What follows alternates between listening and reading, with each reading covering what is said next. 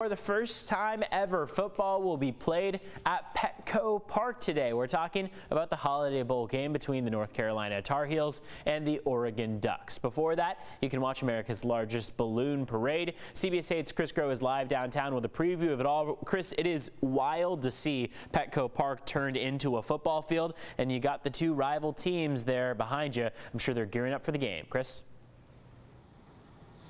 And it should be a really exciting game between Oregon, the 15th ranked team in the nation, and the UNC Tar Heels. In fact, you can already kind of maybe even feel a little bit of the tension here between the two teams' floats here. We've got the Oregon Ducks quack quack as well as the UNC Tar Heels. Don't know exactly what sound a Tar Heel makes, so I won't try to embarrass myself on live TV again. But yeah, the Holiday Bowl, it's so great to have this back, guys, because as we've been remarking all morning so far today is the fact that this hasn't been something that's gone on in 2 years' time. Remember, this was canceled in 2020 and again in 2021. So this is an opportunity not only for these two teams, but also for the city of San Diego to be back there on that national stage for college football fans. Of course, Oregon representing the Pac-12, UNC representing the ACC. Both teams having won 9 games this year. Oregon led by a longtime starter, actually a former starter for the Auburn Tigers, Bo Nix, a name that many college football fans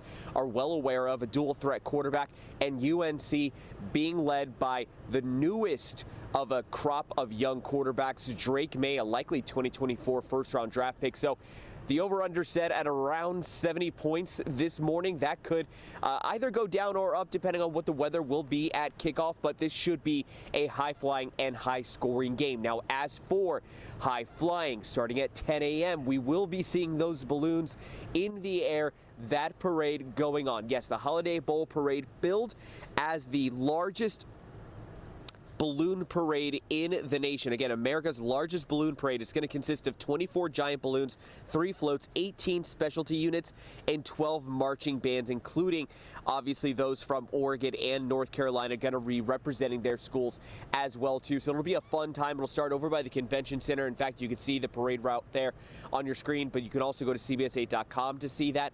And going down Harbor Drive, making their way through downtown San Diego towards Pacific Highway should be a great time for friends and family. And again, that's free entertainment if you're able to go out there and get a spot and brave the elements. But if you'd like to stay home, something else you can do is that on your Fire TV or your Roku TV, go ahead and download the CB8 Plus app. We will be live streaming it. Evan, we know that you're going to be part of that coverage as well too, making sure that people are entertained but also well informed here as we have this Holiday Bowl parade. And we're close to the new year, but what better way to kind of send out 2022 than by, of course, watching America's largest balloon parade here in America's finest city.